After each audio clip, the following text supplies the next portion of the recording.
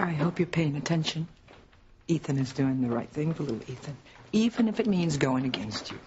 Well, the child psychologist... Oh, please, Gwen. Nobody reputable would force a child to be sent away from his family right after he lost his mother. You just don't want him around because he reminds Ethan of Teresa. But you have failed, and you will continue to fail. Teresa will always be in Ethan's heart. Always.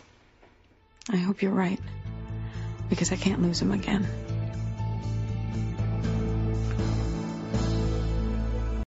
Maybe you should give up your plans of a life with Ethan altogether, because you will never be able to compete with Teresa's spirit. Ever. Ethan, we spoke about this in great detail, remember? I know we did. You know, little Ethan, we really only want what's best for you. And a very, very good doctor thinks that going to boarding school will open up a whole new world of opportunities for you. And you agreed with him and me. Gwen, I know, but that was then and this is now. And I didn't realize how unhappy it was going to make him. I'm not sure it's the right thing to do anymore. Hi. Sorry to interrupt, but has anyone seen Luis? I saw Luis rushing out of here earlier. Well, where did he go? Went to the hospital. He didn't say why. He didn't say a word to me. Oh, Fancy, frankly, he seemed pretty upset about something. I'll bet I know why. Okay, thanks. Hey, Fancy. Thanks for the new chemistry set that you bought me. Oh, I'm glad you like it. They're hard to find nowadays, but I remember how much my brother Fox liked his. Anyway, bye all. Hey, be careful with that chemistry set, okay? If I recall, Fox, he blew up the gardening shed and almost burned down the stables. That's funny. It's funny, but it's not. What if some horses had been hurt, right? All right, I'll be careful. I'll go get it right now. Ethan, I think we need to get back on track here. You know, you need to remember what the child psychologist said, that we need to do the responsible thing because obviously little Ethan isn't going to want to go away, right? We know child wants to in the beginning, but if we want him to grow up to be emotionally stable, then we have to send him to boarding school. It's the only way he's going to learn a sense of independence. He was pretty convincing. Gwen. Ethan, my grandson needs to stay here. Pilar, Ethan just wants to do what's best for the boy, okay? His name is Little Ethan. Now, I know you want to do what's best for him, right? I always want what's best for the children. You know that. But sometimes you just have to go with your gut instinct, Gwen. Well, Ethan, not this time. Okay, listen, this is a really unusual situation. We need to rely on the advice of professionals. Little Ethan just lost his mother. I know. And he was just as devastated as I am. But all of a sudden, he seems perfectly okay with it. You know, he even made a joke about sharks yesterday. Because he knows I'm alive. All right, doesn't that worry you a little bit? I mean, he's obviously hiding his grief, which, you know, that could be a major psychological problem. So we need to listen to the psychologist. We need to send him to boarding school. I think we should call the school right now and make arrangements. Look, I don't know who this psychologist is, but I do know children. How can either of you possibly think that it's a good idea to send little Ethan away? I heard him make those remarks about the sharks. I just think it means he's confused. At a time like this, little Ethan needs to be surrounded by the people that love him. Sending him away? It's not a solution, not if you want him to grow up emotionally stable.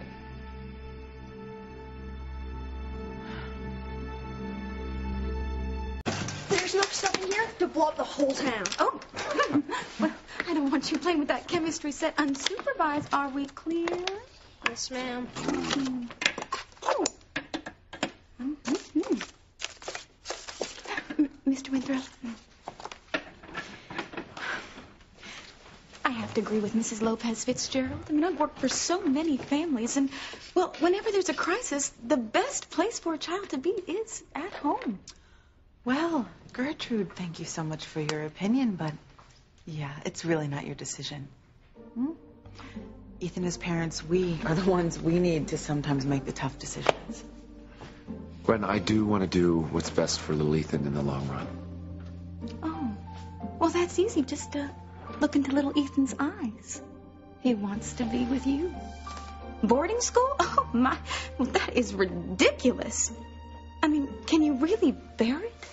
To send away a child after losing his mother?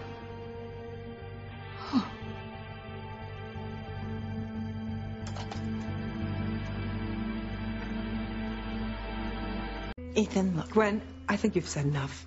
Look, I know that you are going to do the right thing. Because I know you love little Ethan just like I do. Don't make me gag. And besides, we don't need to make this decision right now. We can think about it, and then we can do what the psychologist advised. I don't know. Okay. So, little Ethan, that is quite a chemistry set. I mean, Fancy went all out. It's all right. You know what? They have a pretty amazing chem lab at the boarding school, and lots of really famous scientists went there when they were young. It's kind of cool. I already know a lot about chemistry. Well, you know, they have a pool and a lake there. You might really like it. Okay, we can just talk about that later. Whew, my goodness, there's so many little tubes here. What is that one? Poison. Oh. So, Gertrude, from now on, if I were you, I would keep my opinions to myself. And I would also reconsider whose side I was on. Oh, I know whose side I'm on. The children's. Oh, then remember who does the hiring and firing around here, okay? So, I will see you all later. I am going to go take a bath. Okay. See you later. Bye. Ethan, you can't send little Ethan away. You just can't.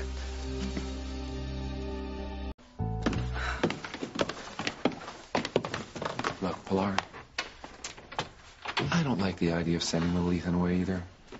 But this child psychologist made a really, really strong argument that it would help him. Oh, my, I can't believe that. Not for 1 second.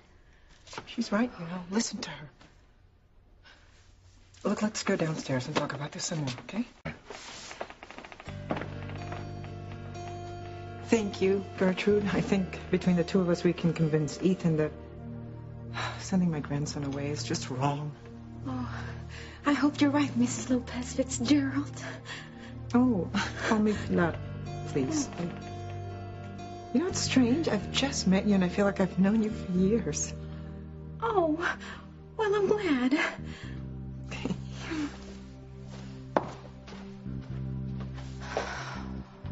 Work on him, Mama. We have got to convince Ethan or that bitch will win. Gertrude, you're the nanny. You're not the maid. You don't have to serve us. It's okay. Oh, I don't mind. No. Ethan, I can't say this strongly enough. Sending little Ethan to boarding school, it's a huge mistake. I don't want to do it either. But let me just tell you what this child psychologist said, okay? He's very concerned. Little Ethan is dealing with Teresa's death in a very odd way. You have to admit that yourself. He thinks that if he goes to boarding school, he'll develop a sense of independence. And that if he stays here in this protected environment, he's going to develop emotional problems, behavioral problems. Oh, little Ethan? Oh, he would never have behavioral problems. Oh, he is the best behaved boy I have ever known. Ethan, look, I know you want to do right by little Ethan, but do you honestly think Gwen and Rebecca have the same concerns? Don't attack Gwen, please. She and Rebecca went to the trouble of finding this child psychologist. Even Rebecca wants children to be happy. We're all just trying to do what's best here. Mr. Winthrop, I have read up on the history of the Crane family, and, well, all of them went to boarding school, and from what I can see, none of them turned out very well. I think that children should stick close to the people who love them, like their grandparents. That's right. She's right. Little Ethan needs to stay close to you, his father. His father? Pilar, why did you just say that I'm little Ethan's father? The adoption, Ethan, when it's finalized, you will be his father. Oh. Besides, you've been more of a father to little Ethan than Julian ever was. I think he tries sometimes. It's just that little Ethan came along too late in his life. Look, Ethan, as his father, you're going to have to protect him. So you need to keep him here in Harmony where you can watch over him. Well, I don't know. I mean, you should have heard this psychologist. This psychologist, did he meet my grandson? No. Well, then I rest my case. He doesn't even know the boy that we're talking about. He's never met him. I'm telling you, Ethan, if you send him away to boarding school, it's going to be traumatic. It's such a cruel thing to do, and you hurt the boy. He doesn't want to go. Mr. Winthrop, obviously you know little Ethan best. I mean, not a psychologist.